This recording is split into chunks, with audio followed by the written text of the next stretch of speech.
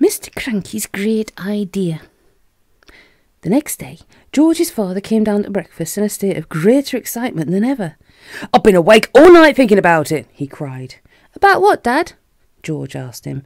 "About your marvellous medicine, of course. We can't stop now, my boy. We must start making more of it at once. More and more and more."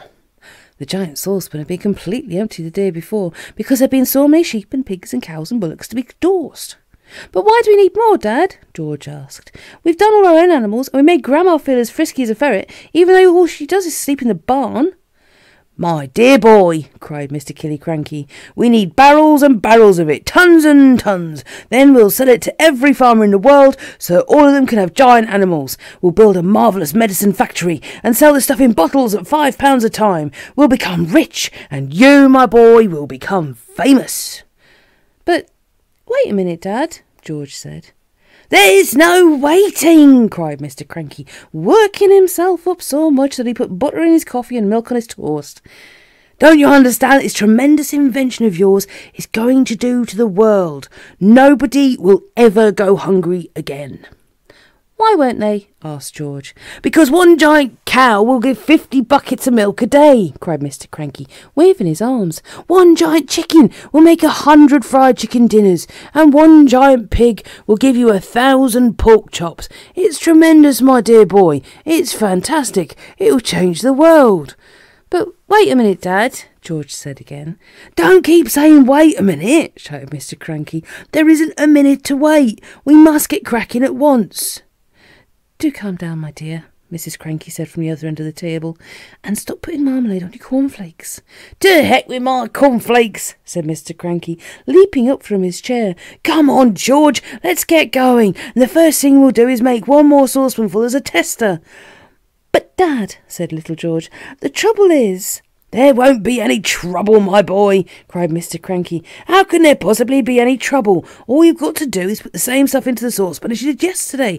And while you're doing it, I'll write down each and every item. That's how we'll get the magic recipe." "But, Dad," George said, "please listen to me." "Why don't you just listen to him?" Mrs. Kranky said. "The boy's trying to tell you something." But Mr. Kranky was too excited to listen to anyone except himself. "And then," he cried out, "when the new mixture is ready, we'll test it out on an old hen just to make absolutely sure we got it right. And after that, we'll shout, 'Hooray!' and build the giant factory." "But, Dad—" "Come on, then. What is it you want to say?" "I can't possibly remember all the hundreds of things I put into the saucepan to make the medicine," George said. "Of course you can, my dear boy," cried Mr. Kranky. "I'll help you. I'll jog your memory. You'll get it in the end. You'll see if you don't. Now then, what was the very first thing you put in?" I went up to the bathroom first," George said. "I used a lot of things in the bathroom and on Mummy's dressing table." "Come on, then," said Mr. Kranky. "Up we go to the bathroom." When they got there, they found, of course, a whole lot of empty tubes and empty aerosols and empty bottles. "That's great," said Mr. Kranky. "That tells us exactly what you used. If anything is empty, it means you used it." So Mr. Kranky started making a list of everything that was empty in the bathroom. And then they went to Mrs. Kranky's dressing table. "A box of powder," said Mr. Kranky, writing it down. "Helga's hair set. Flowers to turn its perfume. Terrific. This is going to be easy. Where did you go next?" "To the laundry room," George said. "But are you sure you haven't missed anything out up here, Dad?"